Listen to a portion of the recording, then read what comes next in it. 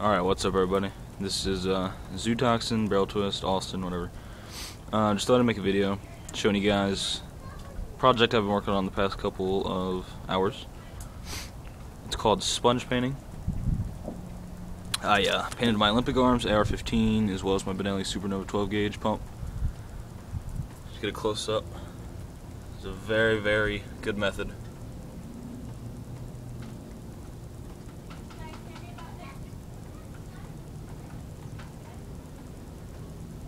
As you can see, I left some of the parts black. Magpul AFG, Magpul grip, buffer tube black, and the grip, the sight, the bolt, and the sight.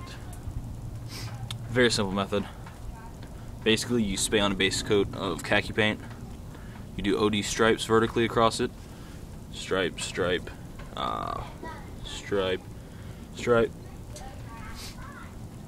Then on top of that, you sponge on khaki color using a C sponge. Then on top of the khaki, you sponge on OD, and then a black paints black, deep forest green, and khaki Rust-Oleum ultra flat camouflage. The bin you sprayed in, and the sponge, and yeah, it's a great camo.